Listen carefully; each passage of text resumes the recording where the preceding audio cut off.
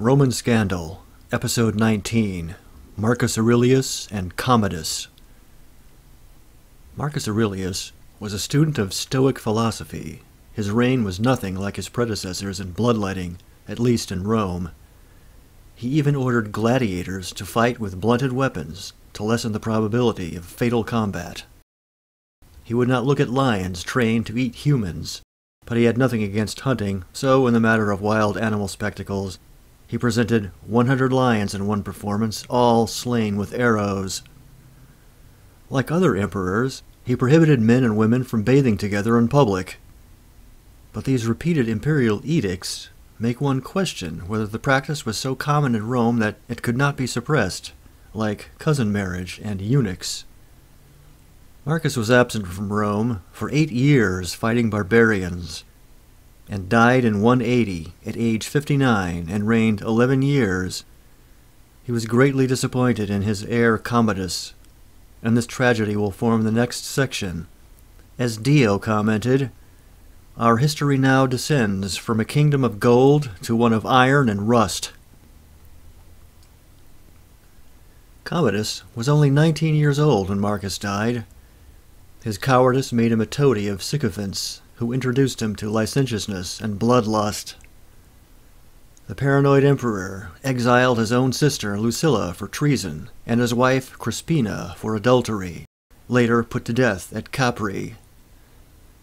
In 185, Sextus Perennis, the Praetorian leader, was denounced by the freedman Marcus Cleander of the imperial court. He was then beheaded, along with his wife and children. There were many more, and the complete catalogue of death is now lost. As Dio reported, "I should render my narrative very tedious were I to give a detailed report of all the persons put to death by Commodus, of all those whom he made away with as the result of false accusations or unjustified suspicions, or because of their conspicuous wealth, distinguished family, unusual learning, or some other point of excellence." While Perennis was still alive, the mode of life was to let Commodus indulge in vice, while Perennis ran the empire for private gain. Historia Augusta recounts, "Under this agreement, then, Commodus lived in the palace amid banquets and baths, along with 300 concubines, gathered together for their beauty and chosen from both matrons and harlots, and, with minions, also 300 in number, whom he had collected by force and by purchase indiscriminately from the common people and the nobility on the basis of bodily beauty. His concubines were debauched before his own eyes, and he was not free from the disgrace of intimacy with young men, defiling every part of his body in dealings with persons of either sex." Commodus behaved with a lack of restraint unusual even for an emperor. In his worship of Isis, he carried an idol of Anubis and hit worshippers in the head with the face of the statue. He caused humans to be sacrificed in the cult rituals of Mithras, not satisfied with incantations which merely suggested it. He ordered the votaries of Bellona to cut off one of their arms. He maimed people and then mocked them. He kept a man with a giant penis whom he called Donkey. He ordered the Praetorian prefect Julianus to dance nude for his concubines. He would bathe up to 8 times a day. He drank in public and wore women's clothes to the theater.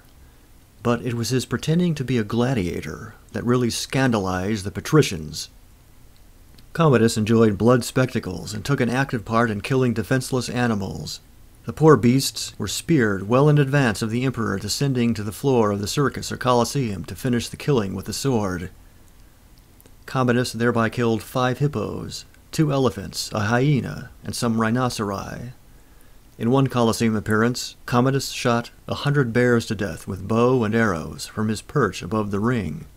In a 2-week spectacle, he descended into the ring and killed tame animals he could approach without fear, and others led to him or brought out in nets. He then slew a tiger, a hippo, and an elephant. With 2 bodyguards, he appeared in the equipment of a secutor, armed with a wooden sword. His opponent had a cane. In this tame pantomime, the emperor emerged victorious and kissed his antagonist. Then, from his accustomed perch in the Colosseum, he viewed the real gladiators, who fought to the death. If there was a delay in killing, he had the combatants tied together until they were slain. He once beheaded an ostrich and displayed the head to the section where senators were attending, making menacing gestures and facial expressions. It was not only wild animals, because he often slew in public large numbers of men. One recorded example was that of a large group of amputees gathered from throughout Rome, made to wear serpent costumes on their stumps and clubbed to death by Commodus playing Hercules. After the Perennis era, the chief henchman was Cleander, a former slave who auctioned off senatorial rank, military command, governorships, and anything else he could think of. Papirius Dionysius, the grain commissioner, sought the destruction of Cleander during a famine and withheld food from Rome, blaming it on Cleander, inciting a great mob to find Commodus in his Quintilian suburb, demanding the death of Cleander. The emperor relented and ordered him slain along with his 2 sons, and Cleander's head was paraded back to Rome on a stick. Their corpses were subjected to every indignity, dragged through the streets, and finally cast into a sewer. Dionysius didn't enjoy his little triumph, because he was executed shortly after. Cleander had had sex with the imperial concubines, and had children by them. But, together with their mothers, they were all put to death after his downfall. Commodus changed the name of Rome to Commodiana, the universal colony of the earth. He caused the months of the year to be named after his official titles, such as Amazonius and Exuperatorius. Amazonius and Exuperatorius he applied to himself constantly to indicate that in every respect he surpassed absolutely all of mankind.